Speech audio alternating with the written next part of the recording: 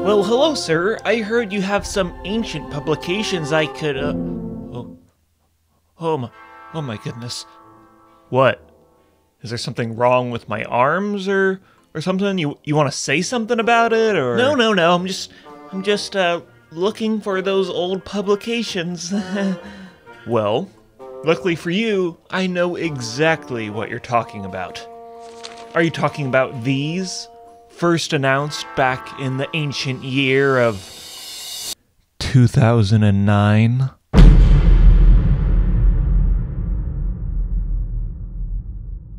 The world's most passionate gamers have all come together in Anaheim, California. The big day is here. Anticipation is high as we get set for this extraordinary television event. It's BlizzCon 2009, live on DirecTV.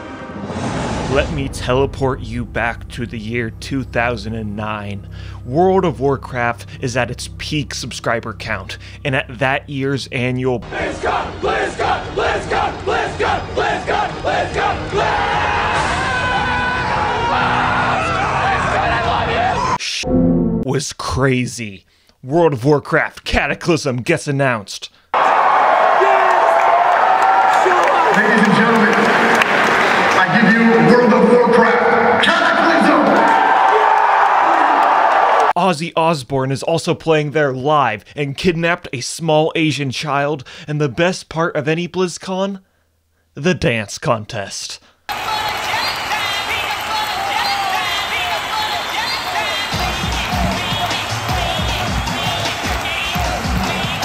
But I'm getting off track. Point is, World of Warcraft is really popular at this time.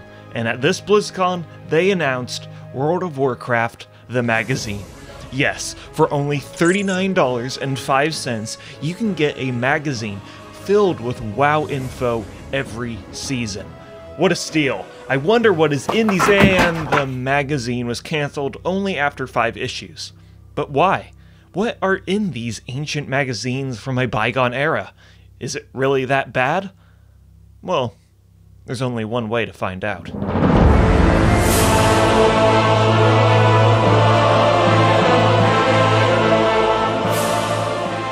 The first edition of the World of Warcraft magazine was timed around the 5-year anniversary of WoW, and what was cool about this issue and all of the ones following it is it's very community-focused.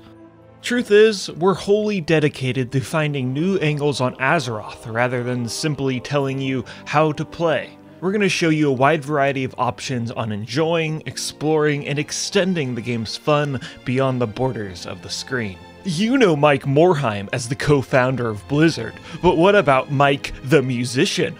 Or Mike the poker pro? This issue is full of strategies, lore, and advice from expert players, profiles of your fellow adventurers, as well as insight from the game's development team. But it might not all appear in the forms you'd expect. That's our goal, anyways. So this was released after Cata was announced, so a lot of the magazine is filled with info about the upcoming expansion and how just freaking amazing it's going to be. It talks about the world revamp and all the cool new leveling, and even has an interview from J. Allen Brack himself. Will the game feel any less epic without the long quests that send you all around the world? If by epic you mean annoying, you think you do, but you don't. One example that comes to mind are the quests to get your shaman totems. That's especially annoying. That is especially annoying. For people who have done that, it's like a rite of passage. I got my totems, and I did it the hard way. There is value in that, and that's like the people who beat the original Nax and Kel'Thuzad. Yeah, they did it the hard way back when it was hardcore and all that stuff, but I don't think that's the approach that a lot of players enjoy. The majority is turned off by that. So you can tell this was when WoW was heading toward its more casual approach, obviously. There are also a bunch of pages talking about features that were never even added to the game. Guild talent trees? Never added and turned into guild perks instead. Path of the Titans? A feature that was supposed to be added in Cata to progress your character post-max level, which was supposed to add a 20% character power increase over the course of the expansion? Never added. Also in this section here, it talks about how there will be new cities for trolls and gnomes. I guess you can kind of count the troll section in Orgrimmar as a new city, but the gnomes still haven't taken back Gnomeregan to this day. All of the magazines are filled with community post-like stuff, like here where it's a bunch of players talking about all the companion pets they have. You might be wondering, how can you make multiple issues of a magazine talking about WoW be actually informational and have value? Well, to be honest, it's filled with a bunch of fluff stuff like this. This magazine was released before the last patch of Wrath of the Lich King, so Icecrown Citadel. So there's a section going over all the lore and all the new dungeons and the raid. Apparently, Icecrown Citadel wasn't released all at once. Instead, it was released in wings, where one wing would come out each week, and I didn't even know that was the case. But by far, my favorite portion of this issue is the booty call section. It's a bunch of opinion pieces from players on what system they use to distribute loot in their raids. So, you know, you got Sean over here who uses need and greed, and he says, need/greed fills my needs. Or you got Jason over here who uses DKP, and he's all like, DKP works for me. And then you got Kathy over here saying, in our guild, suicide is painless. She uses a system called Suicide Kings, by the way. Since this was the 5-year anniversary edition, there is a section here recapping the game's history.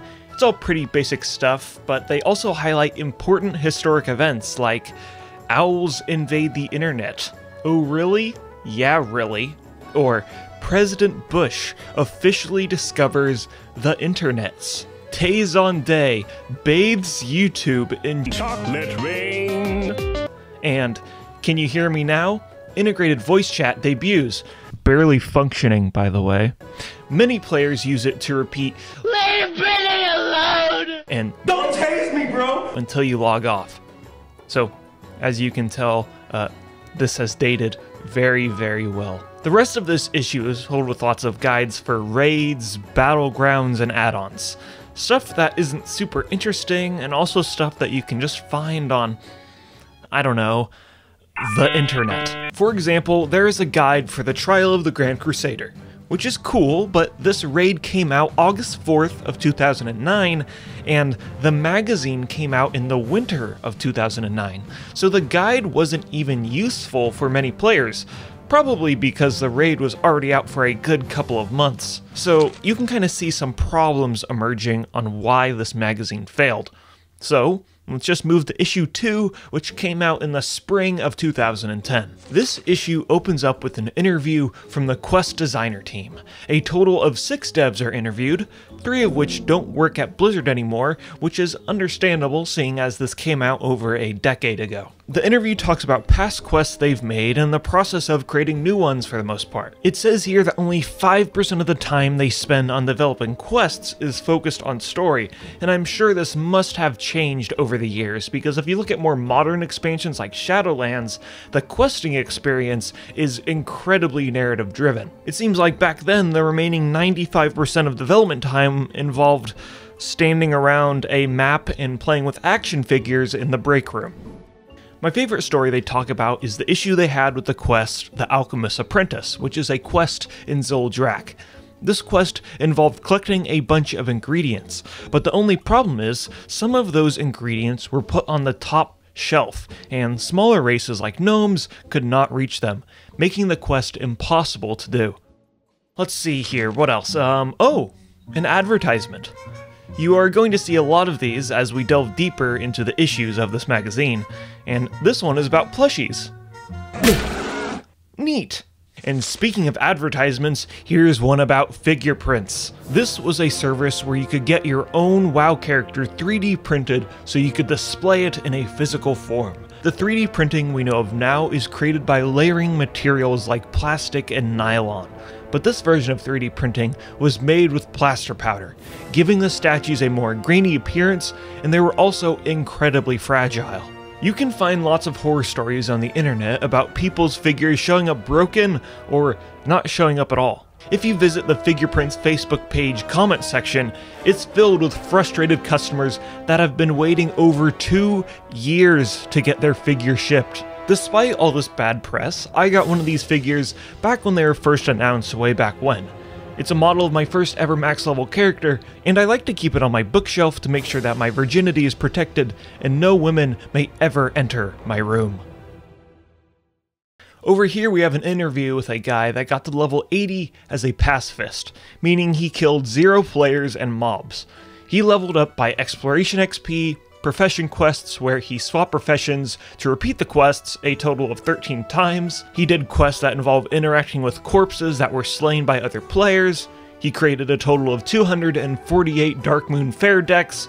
He did fishing and battlegrounds where he only healed friendly players and threw bombs at enemy players to stun them. When questioned about doing battlegrounds, his defense was real-life pacifists like Desmond Doss were medics during wars, so apparently that means that he isn't breaking any rules. And when asked if fishing counts as killing, his defense was, no. Still, even if you think he broke the rules of this style of gameplay, it's still very commendable for the sheer amount of patience it requires. The rest of this issue is guides. Guides for engineering, battlegrounds, Icecrown Citadel, killing enemy faction leaders, add-ons, guild leading, 3-manning old classic raids because, I don't know, why not? Other than that, this is pretty much it for this issue. Oh wait, there is a community artist spotlight portion where there's an artist named Marie Cannabis. Okay, now we can go on to issue 3. Issue 3 was released in the autumn of 2010, so Kata still hadn't released, so it's still talking about how amazing the expansion will be.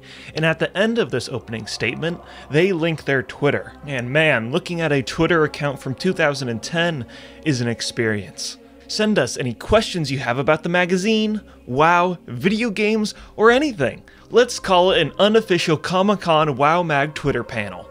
0 likes, 0 comments, or retweets. And unsurprisingly, this account has been inactive since July 24th of 2011.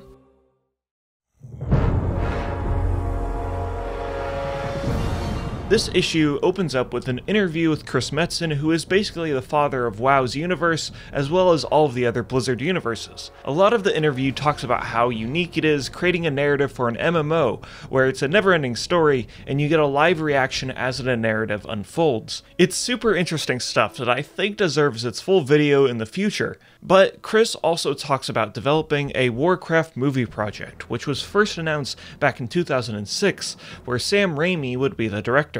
For Spider-Man, he made changes and adjustments where he needed to fit all of this into something that would read in this day and age and also be compelling in a 2-hour window. Now this movie didn't come out, but it makes you wonder, what would a Warcraft movie created by the same director as the original Spider-Man films look like? Pizza time.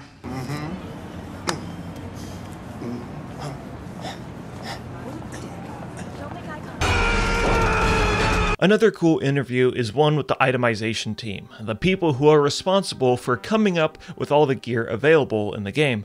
Out of the 5 people interviewed in this, 2 of them still work at Blizzard. It goes over the basics of what the workflow is like for creating items. It's lots of Excel spreadsheets and mathematical planning to make sure everything is balanced correctly. Apparently it also involves standing around in an empty theater and playing with toy weapons. But there's also the fun side of creating items. They talk about their favorite items, stuff like the steamy romance novel. The first romance novel was released back in The Burning Crusade, but these horn dogs at Blizzard, they just keep producing them to this day, and now there's a total of 15 steamy romance novels that can be pickpocketed off of NPCs within the world. They also talk about items like the Unstoppable Force and the Immovable Object, both signature items in classic WoW, as well as the Stoppable Force, a gray two-handed mace that is completely useless. But by far, the most interesting part of this interview is the items they wanted to put in the game, but it didn't really work out. We've had a lot of talks about class weapons over the years, and I'll say this. They're fun, and we'd love to do more, but they're also time-intensive, and in the current environment, they would be much harder to implement in a way that feels as it did back when the original Rock Dalar and Benediction were implemented. I spent a bit of time when we were working on Wrath of the Lich King trying to flesh out an artifact system. including how it would impact raid progression or item progression in the game. And there are all these crazy ideas of how your weapon leveled up. Yeah, toying with ideas like weapons leveling up, which would have been fun up until the point you realize you're never replacing your weapon. So eventually, we decided that World of Warcraft didn't need that.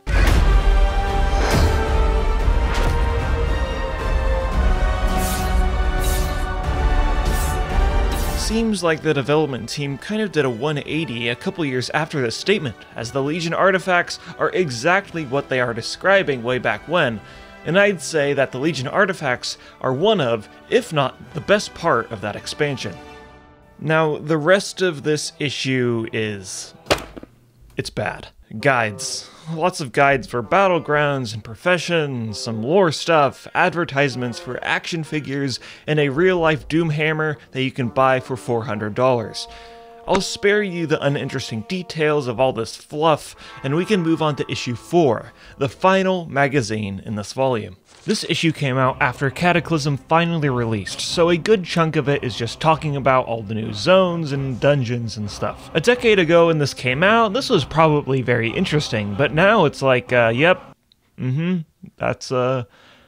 Oldham alright. Let's see, what else? We got a section talking about pop culture references, if that's your kind of thing. Who's that Pokemon? It's Pikachu! It's Clefairy! Ah, okay, here we go, something interesting. Here we have an interview with 5 creative minds behind the Blizzard cinematic team. Currently, 3 of them still work at Blizzard, but the others have moved on to AAA projects, which makes sense because Blizzard is well known for their incredibly well-made cinematics. In this interview, we get to learn about the workflow of creating these pieces of work and get some behind-the-scenes shots too. The first step in creating a cinematic is the game team brainstorming an idea with the cinematic team on what the cinematic is going to entail. Once an idea is thought up, then it goes to the concept artists that sketch things out and get a good idea for the feeling of the project. They establish things like look, colors, and composition. Then it moves to the manufacturing portion, which takes the most time and is by far the most technical portion. This involves creating set pieces, rigging models, and painstaking frame-by-frame animation. Finally, it goes to the VFX team to create things like particle effects, lighting, and colors. And that is where you start to see the finished product. Sometimes these cinematics can have an iceberg-like effect where you kind of forget how many people are really working on these incredibly large-scale projects, where the finished product is only a short film's worth of beautiful footage that is months and months in the making. In this edition, there's also a little section with cooking recipes, which is an idea Blizzard would later develop into a full-fledged cookbook, and the rest of this issue is boring. It's really boring. We got stuff for toys, lore, an advertisement for Jinx, fan art, just...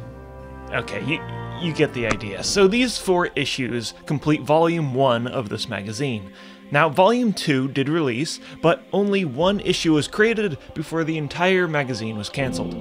I don't have that one because the guy on eBay I bought this from only had these 4, so maybe I can talk about that in another video. So what happened was people paid $39.05 for these 4 magazines. Then they paid another $39.05 for 1 magazine, and then it was cancelled. So to refund people, Blizzard offered your money back, or you could get 6 in-game WoW pets, or you could pay more money and get 6 in-game WoW pets and a 2-year sub to PC Gamer, or you could pay even more money and get 6 in-game pets, 2 years to PC Gamer, and an exclusive Murloc plush that was only sold at BlizzCon! BlizzCon! BlizzCon! BlizzCon! BlizzCon! BlizzCon! BlizzCon! So you can probably tell why this magazine failed. A lot of the content in these pages are not exclusive, and the stuff that is few and far between. Perhaps if they added something like exclusive codes for in-game stuff, it would have found a bit more popularity, but also in the early 2010s, physical media was starting to head out the door because of the constant development of the internet and technology with things like iPhones and Kindles. So these magazines, they remain as a time capsule. A time capsule of an important turning point in World of Warcraft's history, but also a turning point for the way people consume information in the modern era we live in today. So, any questions? Look, I'll be honest, I was more focused on your arms and I didn't really absorb any of that information. You know what? I am tired of this disrespect. I banish you from my store! Leave this place and never return, or you will taste my blade!